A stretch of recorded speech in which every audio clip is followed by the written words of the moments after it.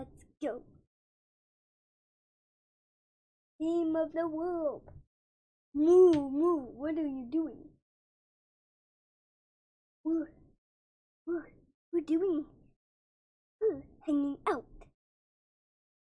Moo, moo, but how are you hanging out? Hanging out by doing this. Okay? Being a team too. Moo, moo. Oh, let's go for a walk. Sammy? And Sammy, what are you doing, honey? What are you doing? Oh, you don't know what you're doing? Did you know that my students were here? What can you say to them? Hi.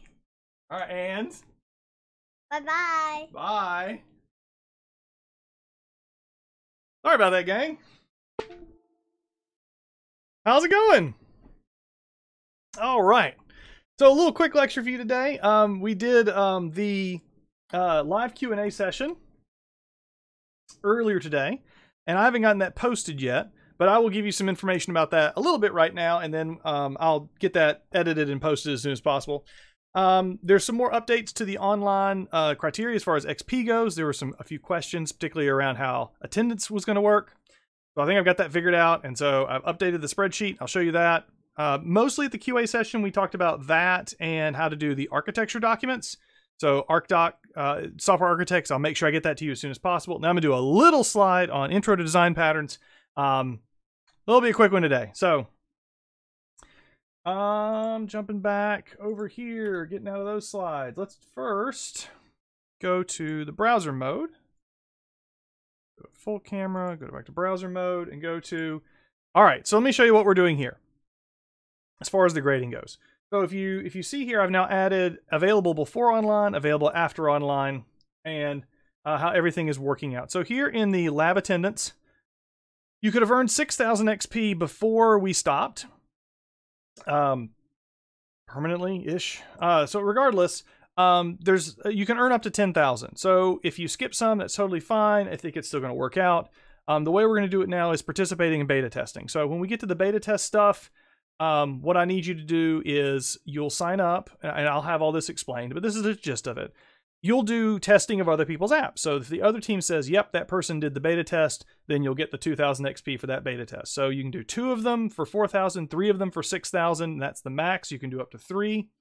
The only rule is going to be for the first one, it needs to be a different type of project. So if you're on Quick Tutor, it would need to be personal dashboard or textbook, but I'll have more information about that. So I did dump the whole Piazza participation thing. After 1 week of this, I realized that that's not going to work anyway. So yeah, let's just stick with what we think is going to work just fine.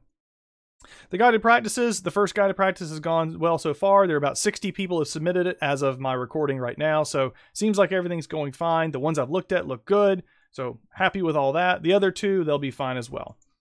For your team artifacts, no real major changes there. No big deal other than some due dates.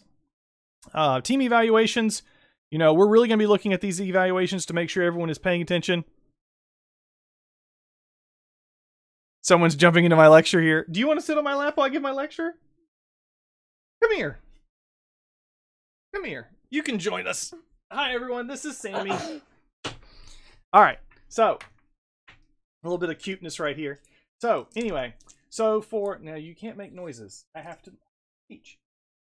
Very nice. Thank you. You can just look straight ahead and be Sammy. Okay.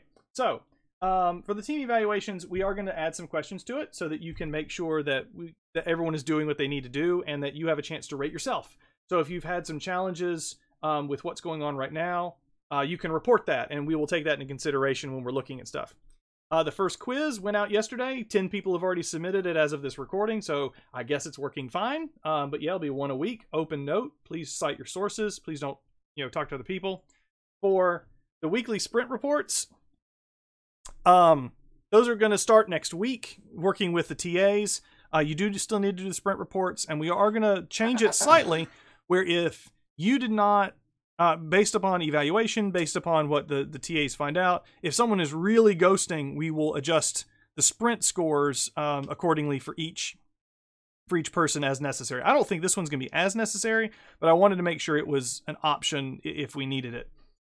Same thing with the project. And we will definitely be grading with all of this taken into consideration. Bottom line, you should focus on core features. I mean, if you have time to do the bonus stuff because you just want to, that's great, but you don't really, you don't need to stress about it too terribly much. So feel free to send a private message to me on Piazza if you want me to take a look at your build. Send me a message, schedule a Zoom meeting, and we can do that. I'll schedule some more live Q&As. There'll be plenty of opportunity if you want to get my opinion on your app. You just gotta let me know, and we can schedule something, no problem, all right?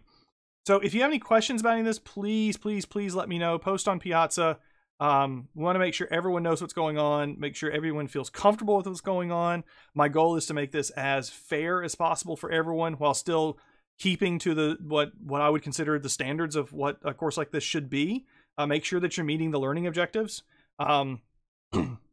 I've added the credit, no credit symbol to your dashboard. So as you hit the credit or no credits, you should see NC or CR. So if that's helpful for you, and I've added it to the XP chart as well. Again, really quick from the Q&A session, it was a lot of stuff for the architecture managers and then the stuff I just said right here. So I'll go find the stuff for the architect folks and clip it and post it and get that out for you. So really quickly then, jumping to lecture slide mode, Sammy here's going to help me talk about design patterns for just a few minutes, and then we'll do something else because, you know, that's how we roll right now. So I have to, oh man, it did it again. I've got to figure out why it works sometimes and doesn't work others. Oh, again. What is the order to do this?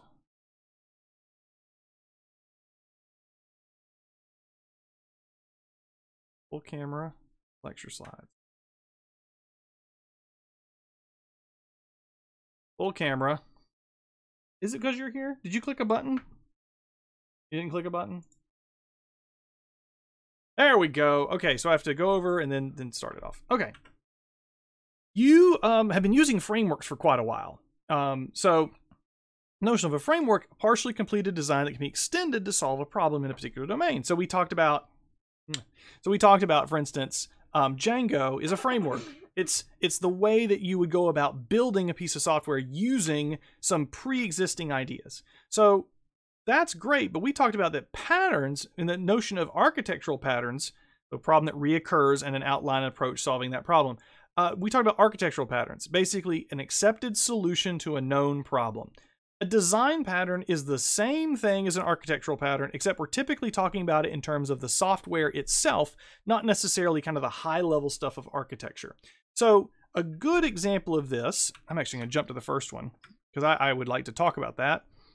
Let's talk about global variables. Global variables, not good. Why are they not good? Well, you could have different parts of the system change them. You don't know how to change them. It could be a race condition. It's bad design in general. You know, they're not protected in any way. So we've all probably done it. We've all probably said, I need this variable in a bunch of different places. Let me just put one somewhere and see if I can figure it out. So you might try and go do that, but you shouldn't. So let's say we only want one instance of a class, and everything in that system needs access to that one class. How could we potentially do that? The solution is called the singleton pattern. What if we made a class that had a single static variable in it, so whenever you needed access to that variable, you would then instantiate that class to get access to that variable? Why is that a better way of doing it than just a global variable? Well, a global variable presumably has no protections on it. Same reason why you write getters and setters. You put protections around a private variable to make sure people don't break it in ways you don't expect. So a singleton class is kind of like doing that, except at the class level. So this is a really common problem. The idea, I need something I can reach everywhere, but here I want to be able to put some protections around it. So that's the singleton pattern. So a design pattern is a proven solutions to a problem. There's typically a documentation that comes with it that's the design itself. The design is going to be language independent. Usually, there might be some pseudocode with it, and then you want ways where the designer knows how to implement it in other ways. So again, I want to just give you a quick introduction to this, just some basic idea of what where we're gonna be going. Start working on quiz 3 when I've got a little bit more time to myself. I'll record a little bit more. I'll keep going on design patterns. Thanks for hanging out with us just for a little bit here today.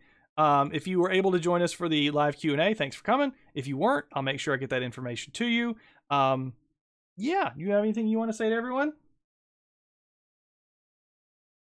No. No? Needs a nap. I need a nap. Do you need a nap? I think we all need naps. All right. Should we say bye? Bye. Bye.